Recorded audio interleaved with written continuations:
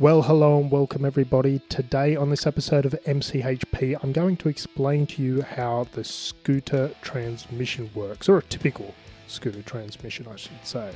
In another video, I'll explain some symptoms of things that can go wrong with this system, which there are a few. But for the moment, we'll start with simply how they work. Now, most scooter transmissions work in the manner that I'm about to show you, but as always, if you're unsure about something with your particular scooter, please check the manufacturer's specs before doing anything. Now, what we're about to look at is a belt-driven CVT system, which CVT stands for Continuously Variable Transmission or Constant Variable Transmission.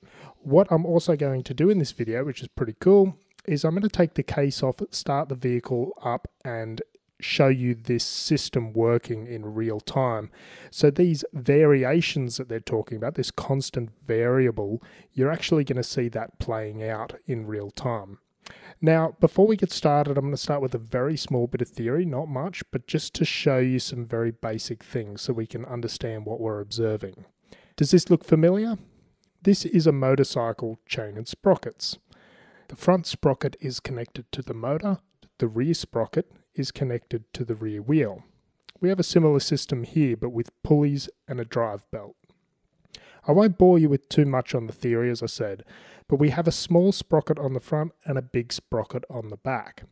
The smaller the front sprocket and the bigger the back sprocket, we're going to have what's called low gearing, which is better, it produces more torque, so it's better for going up steep hills and things like that. If the front sprocket, however, were bigger and the rear one smaller, it's going to be geared higher, which can offer better power delivery at higher speeds. So with that said, let's start this scooter up.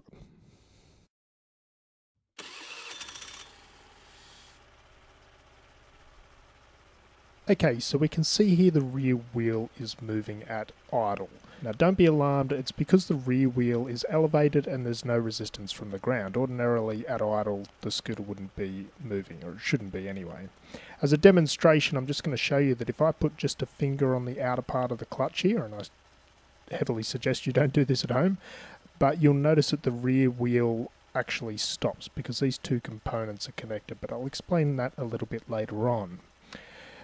Okay, so now we're going to get some revs into this beast and start increasing the engine speed.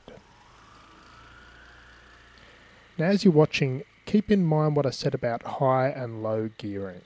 You can see this system is doing what the name suggests. It's continuously varying the ratios between the front and rear pulleys.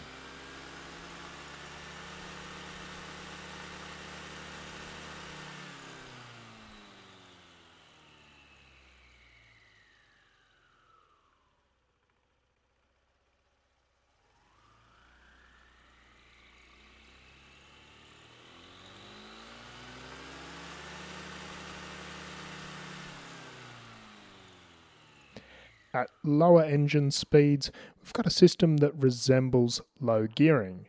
At high RPM, we have a system that would work better for higher speeds. And you can see it smoothly transitioning between these changes. So let's dive in and check out how all these components actually work together so that this can occur. Okay, here we've got the various components. We've got the front drive pulley, we've got the driven pulley here, clutch, this is the clutch housing that it grabs onto, the backing plate which is part of the drive pulley, and the rollers which is also part of the drive pulley, and the belt. It's a pretty simple system. It works off centrifugal force. So what we're observing there is on the drive pulley at the back, a series of rollers sit in here, and this can spin freely. So the rollers sit in like this. What's happening as it's spinning at crankshaft speed, so controlled by your accelerator. These rollers are going to throw out as the acceleration picks up. It's going to roll out naturally. And the way I like to explain this, you would have seen the ride at the fair, where it's like a UFO and you stand up against the wall and then all of a sudden you'll get sucked up against the wall and sort of start to lift as it spins around really, really fast. It's the same principle here. It's centrifugal force, these rollers roll out, and what it's doing is putting pressure on this back plate. So what we're seeing is that moving like that, and the front plate assembly there. So what it's doing is it's sort of squeezing the belt. The belt's sitting in there, like that. And then as this assembly starts to squeeze, it's going to expand. So at idle, it'll sit like that, and then it expands to change the front gear ratio.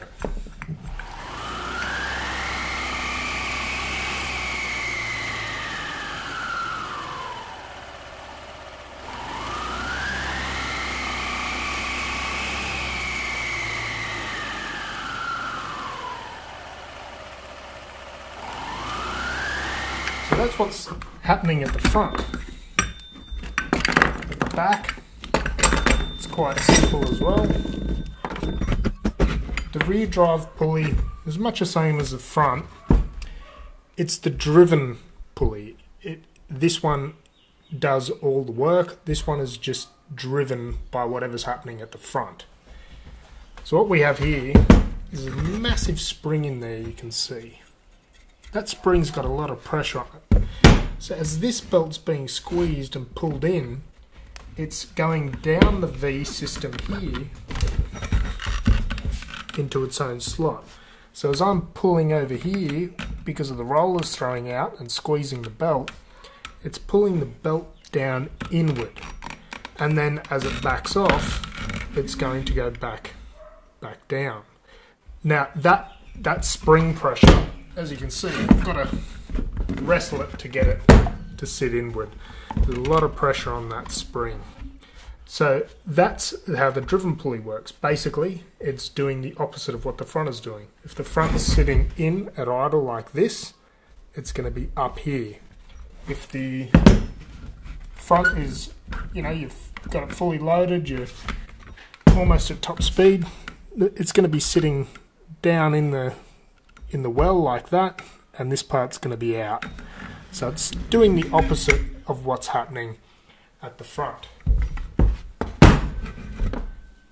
The clutch is a pretty simple system as well. You've got, this one has 3, they're sort of like brake shoes. The way they work is this part is connected, as I said previously, to the rear wheel. So what these have to do, same thing with centrifugal force, is throw out and grab the surface to turn that. So the way they do that, they've got little springs in here. They're very hard to see, and these springs with centrifugal force throw out, and you can see there's a bit of movement there, and that's all it takes, because it's only just got to go out and grab that to make the rear wheel turn. Okay, so there you have it. That's how a typical scooter transmission works. If you like this video, please don't forget to give it a thumbs up and also subscribe, because there'll be more content coming soon. Thank you very much, and I'll see you all soon.